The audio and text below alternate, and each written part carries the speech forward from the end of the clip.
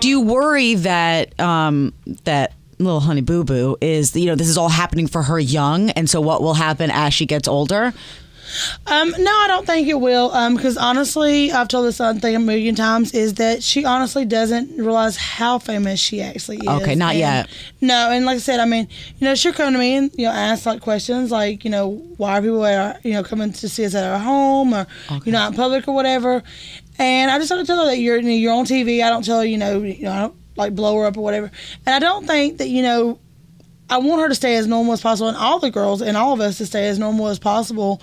Every day in a walk in the park, just like with kids. I mean, I have 3 teenagers. Hello. Yes, you do. And so, I mean, it's not going to be perfect peasy all the time, but for the most part, it is. I mean, we mostly get along. I mean, you have like civil rivalry, like sisters fight, argue about, oh, you're wearing my shoes, or oh, you're got, where's my phone?